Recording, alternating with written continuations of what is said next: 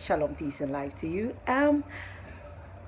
This thing about prophetic and how we receive prophecies is very important because when a prophetic word is spoken about your life, it's supposed to one edify, it's supposed to solve a problem, it's supposed to equip you for the future, it's supposed to bring some sort of direction for you where God is taking you, or what caution you about where you're going. But how do we receive the prophetic?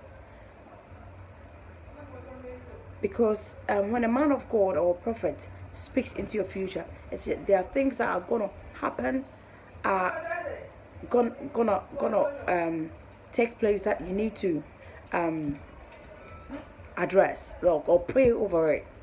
But how do we receive the prophetic? Do we just take it like literally? Can't be bothered what to say. I know you've received a lot of prophecies, but because it hasn't come true, people don't believe in it anymore. They just take it like literally, like a normal thing.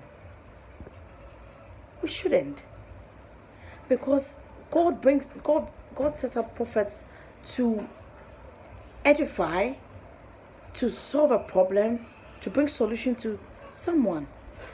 If somebody can receive a prophetic healing instantly, others it take a while, others it could be 20 years, 25 years that thing is going to happen. How do you receive it? You wait for the 25 years to come before you want that thing happen in your life, or you work towards it, pray towards it. It's important. Not everybody receives prophecies. Not everybody gets a chance to meet somebody who will prophesy onto their life. I take it very seriously because it's really important, because it tells me where I'm going. Because sometimes you need just a gist that are you on the right track? You're praying, you're doing all sorts of things, but a prophetic word will give you the right direction. The hold on, where you're going, be careful. Or where you're going, oh, it's the right path, but these are the things you have to be careful of. You have to, when a prophecy is given and it needs praise, start doing it. And it needs like a red flag, start working towards it. Because don't take them like normal things. Take them very seriously. Because it's gonna take you somewhere. It's gonna change a situation. I want to even give a testimony of my daughter.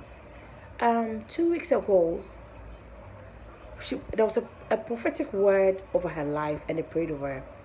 My daughter her right eye is very bad, and every year her lens is increased. Just last month they increased her lens, and I was really, every time I'm worried, but this time around I said they are not gold.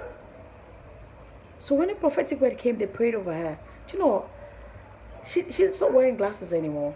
She stopped wearing it. So I asked her, which eye was it that you can't see properly? She said, Mommy, I can see with both eyes, so I don't know which one it was. Are you serious? Like from the age 3, she's now 5. She's wearing glasses from 3.